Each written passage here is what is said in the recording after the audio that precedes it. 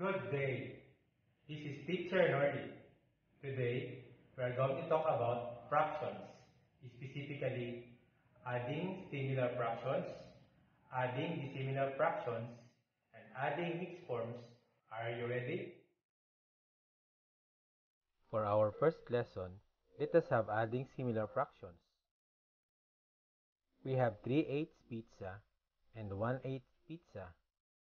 They are called similar fractions because they have the same denominators.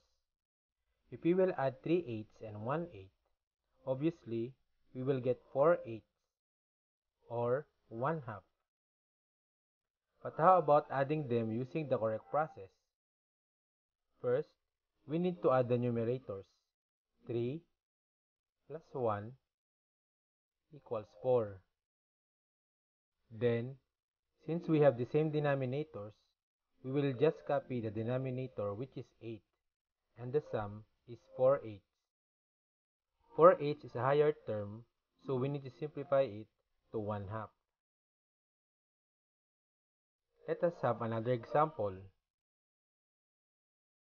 We have 3/8 and 6/8. Let's add them using the method we used earlier. First, let's add the numerators. 3 plus 6 is 9. Then, copy the common denominator. Here, the common denominator is 8, so 8 is our denominator. 9/8 is an improper fraction, meaning we need to rename our answer to mixed form or mixed fraction. So our final answer will be 1 and 1/8. Adding mixed fractions. Let's add 4 and 5/8 and 2 and 2/8. First, add the numerators. 5 plus 2 is 7. Next, add the whole numbers. 4 plus 2 is 6. Copy the common denominator. 8 is our denominator. Simplify answer if needed. 7/8 is in simplest form, so our final answer will be 6 and 7/8. Let us now go to adding the similar fractions. We have 1/2, 1/3, and 1/6. They are called dissimilar fractions because they have different denominators. But by just looking at the figures, we can say that their sum is 1 or 1/2.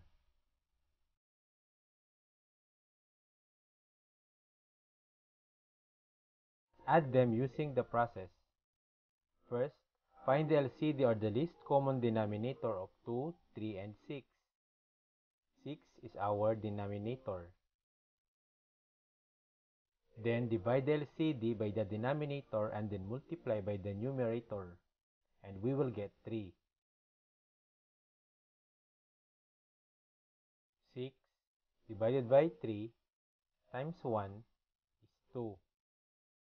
6 divided by 6 times 1 is 1.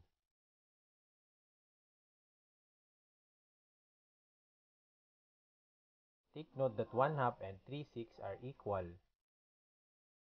1/3 and 2/6 are equal. We just renamed them to similar fractions. Since we have now similar fractions, we can add them using the same steps in adding similar fractions. 3 plus 2 plus 1 is 6. Then copy the common denominator 6. 6/6 is equal to 1 or 1/2. Let's have another example. 1/4 plus 5/6. The LCD of 1/4 and 5/6 is 12. 12 divided by 4 times 1 is 3. 12 divided by 6 times 5 is 10. So we have now similar fractions. Let's add 3 and 10 to get 13. Then copy the common denominator 12. 13/12 is an improper fraction. So our final answer will be 1 and 1/12. Let us go to adding mixed forms with the similar fractions. Let us have 4 and 6/8 plus 2 and 3/6. Let's change them to similar fractions using the LCD of 6/8 and 3/6. 24 divided by 8 times 6 is 18. 24 divided by 6 times 3 is 12. Copy the whole numbers 4 and 2. Since we have now similar fractions, we can add the numerators 18 and 12 to get 30. Then add the whole numbers 4 and 2 to get 6. Then copy the common denominator 24.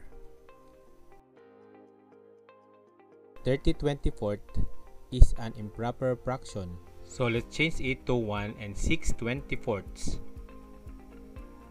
Then add the whole number 6 and 1 to get 7.